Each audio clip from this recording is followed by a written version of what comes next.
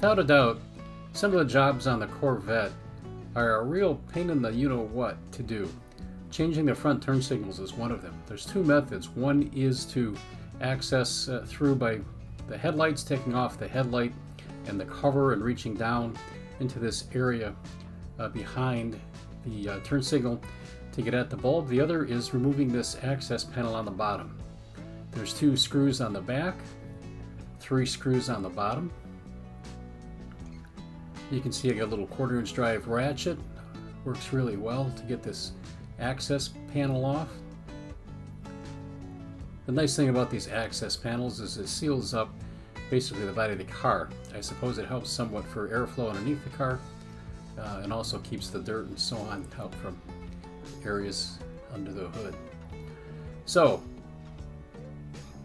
there is where it is, underneath or above that brake duct. So the Z06 has that brake duct, and the turn signal, there's 2 bulbs in there. The one I need is above that brake duct. So you got to sneak your hand up there, press the little tab, turn the turn signal, and pull it out.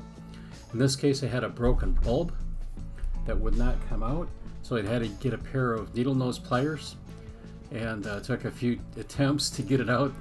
It was really stuck in there. Finally, a straight pull without hitting the camera. Got that old broken bulb out. How it got broken within the turn signal, I don't know, but there you go.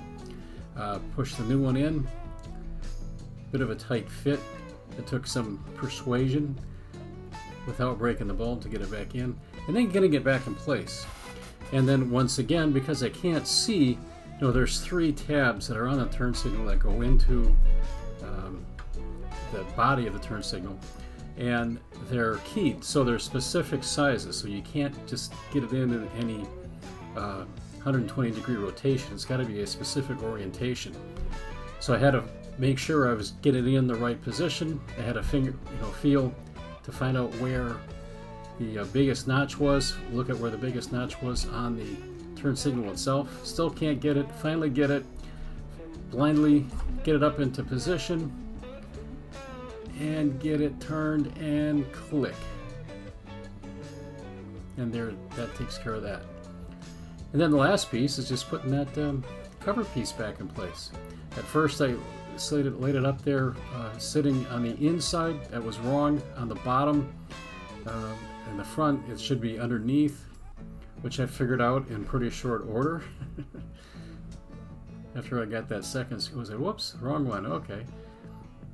Take it out, reposition it, hold it in place, put a screw in there to hold it in place in the back. And it's just 5 screws, so each one isn't too bad. But instead of just being able to reach your hand into the turn signal, unscrew the bulb, or rotate the bulb, pull it out, replace the bulb, put it back in. Having a hoist helps a lot. If you don't have a hoist, you need a good jack to get it up high enough so you can crawl underneath on your back and get at it. If you want to get into a headlight, I think that's going to take a little longer, because you've basically got to take the headlight surround off, take the headlight out, take the headlight cover off, and get it in place. This one's a little easier, especially if you have a hoist. Tighten up the 5 screws, and that job is done.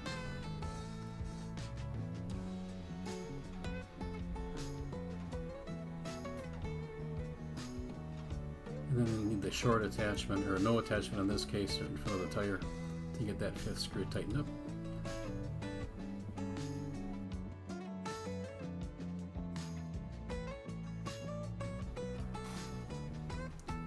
Checking to make sure they're all tight, because you always want to basically get all your screws in and nuts in first before you tighten anything. So I got them up to close and then tighten them up last.